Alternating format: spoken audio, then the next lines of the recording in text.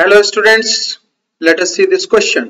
Light of wavelength 4000 angstrom is incident on a metal surface of work function 2.5 electron volt. Given H equals to 6.62 into 10 to the power minus 34 joule seconds, C equals to 3 into 10 to the power 8 meter per seconds. The maximum kinetic energy of photoelectrons emitted and corresponding stopping potential are respectively.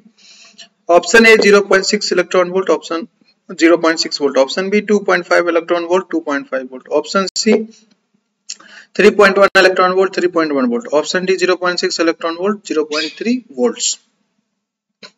तो चलिए बच्चों इसमें लिखते हैं kinetic energy की equation. Equation of kinetic energy यानी कि photo electric effect की इक्वेशन.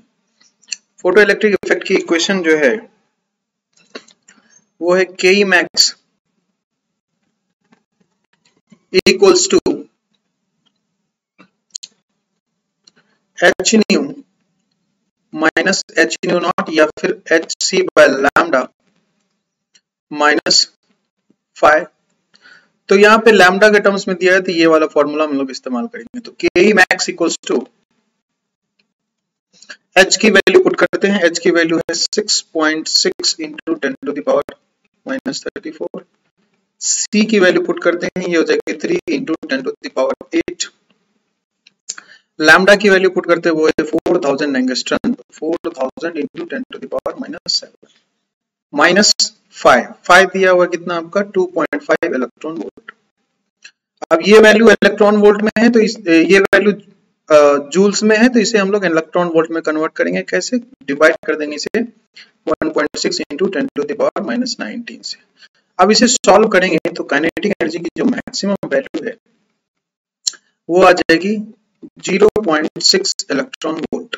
0.6 electron volt. इसे आप दूसरे तरीके से भी कर सकते हैं, है ना. इंसिडेंट फोटोन की एनर्जी निकाल लीजिए यहाँ से H C by lambda. H C की वैल्यू इलेक्ट्रॉन वोल्ट में डालना चाहें तो ये डायरेक्टली हो जाएगी 12400 डिवाइडेड बाय 4000 एंगस्ट्रम. 0 से 0 कैंसिल हो गया तो ई इंसिडेंट फोटोन की एनर्जी आ जाएगी 3.1 इलेक्ट्रॉन वोल्ट.